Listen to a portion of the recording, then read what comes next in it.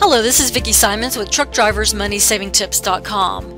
Do you know why eating while driving a truck can be costly? Let's first look at some news articles of crashes that truckers have been involved in while eating.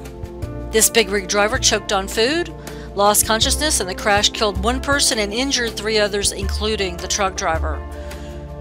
This big rig driver choked on lunch, passed out, veered across a freeway, and slammed head-on into a sedan. The car's driver and passenger were both killed. This big rig driver choked on pork rinds, that is a snack, lost control of the truck, veered across a median, and the truck jackknifed and came to a stop in a muddy ditch. This trucker was hauling lumber on a flatbed, was eating chili while driving, hit a bump, choked and lost consciousness, and plowed into a house. This trucker choked on a mint, veered from the lane. The truck fell off the interstate and 20 feet off a cliff. The truck was totaled, and by the way, the trucker wasn't wearing a seatbelt either. This trucker was eating chicken while driving, choked and passed out, and the truck, which was loaded with produce, crashed on Interstate 5. And this lorry driver is pictured holding a bowl with his right hand, holding a spoon with his left hand, and looking at the bowl, all while driving a lorry on the M25 motorway. Not only is this trucker not watching where he is going while driving, he doesn't even have one hand on the wheel, and this obviously did not happen in the USA. So let's cover reasons why eating while driving a truck can be costly.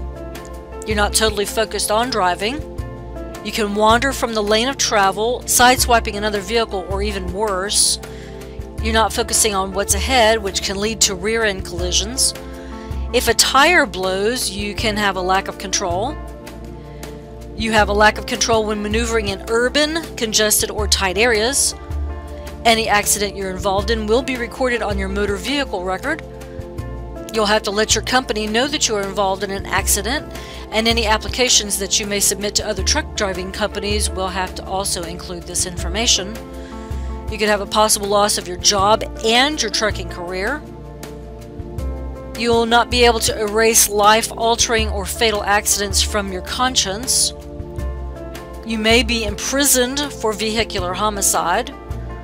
Mindless eating leads to consumption of more calories, and cutting corners in one area can lead to cutting corners in others. Our conclusion? Eating while driving a truck professionally is a form of distracted driving.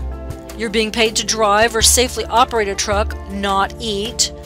It's not worth the risks of being involved in an accident and possibly a fatality, and you should eat only when you're parked safely and legally. You can get and share great money-saving tips for truck drivers at TruckDriversMoneySavingTips.com. If you like this video, please share it and subscribe to our YouTube channel. We welcome your comments, feedback, and money-saving tips for fellow truck drivers. If you're a professional truck driver, my husband Mike and I wish you safe travels and lots of money-saving opportunities on the road.